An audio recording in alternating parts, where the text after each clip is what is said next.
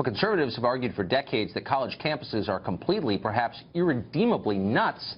But now things are getting so bad that even the most popular figures on the left are upset about it. Over the weekend, Senator and self-described socialist Bernie Sanders had very harsh words for activists at UC Berkeley, those who are trying to forcibly block an appearance by Ann Coulter.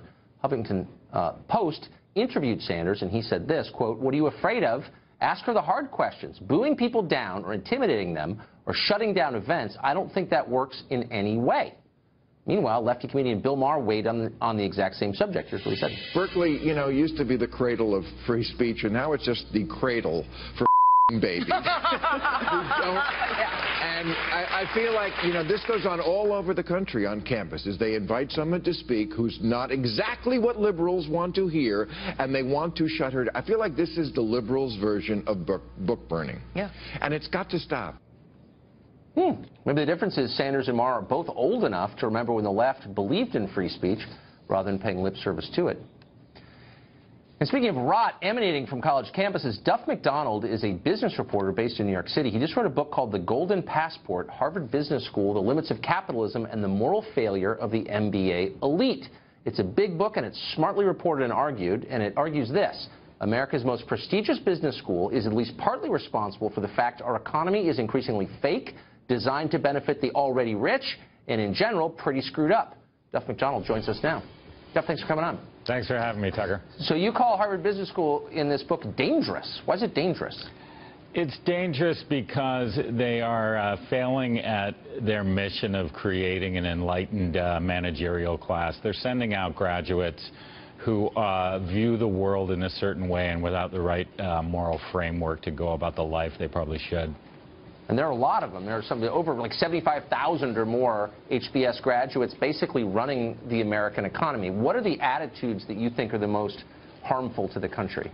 Well, one of them is what I call a sort of analytical worldview, where because they're taught by spreadsheet, they come to believe that the most important things in any decision or organization are those things that you can countermeasure, when any sane person knows that that's not true.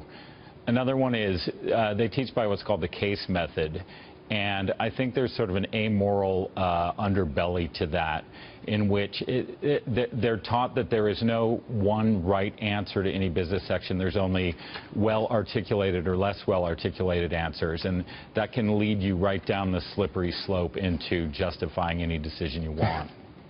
That's for sure. Now, you went to Wharton Business School, which is basically the main rival to Harvard. So obviously you're not against all business schools, but you argue, at least I took away the argument, that the distribution of wealth in our country, where an ever smaller number of people have an ever larger percentage of it, causing all this volatility in our country, that's directly related to the lessons taught at Harvard Business School. Is that a fair summation of what you're arguing? Yeah, absolutely. Like, you know, it's important to remember they were founded around the time of the last big populist revolt a century ago, when Americans were concerned that the robber barons were going to eat everything in their path.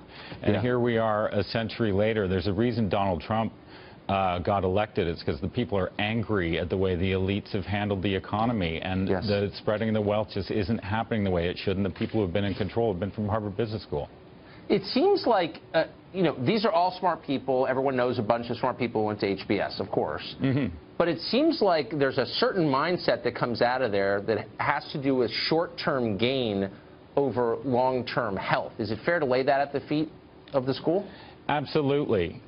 You know, one thing I point out in the book is, you know, the emergence of shareholder capitalism in the 80s during the Reagan era, when basically we went from thinking managers had responsibilities to other constituencies, to management having one responsibility alone, to the share price. Michael Jensen, who was one of their most well-known professors at the time, he was like the intellectual vanguard of agency theory and shareholder capitalism. So they have a lot to do with it. So when you say businesses used to think they had other constituencies, what were those constituencies? Their employees, their communities, their country. Look at all the tax inversions that, you know, you can have any position you want on tax aversions, but basically someone asked someone from Apple when they said, well, how do you guys feel about not paying any tax in the States? And they said, our responsibility is to our shareholders. It's not to this country. And it's amazing that they can pump out people who can't entertain the idea that you can have responsibilities in more Yeah. than one constituency at the same time. That's exactly, and it's been going on so long that the rest of us don't even notice. Well, I've got a responsibility to my shareholders. So what about your country? It's a great point, and I'm glad that you reminded us that it wasn't always that way, and it happened for a reason. Duff McDonald, it's a great book. Thanks for coming on. Thanks, Tucker.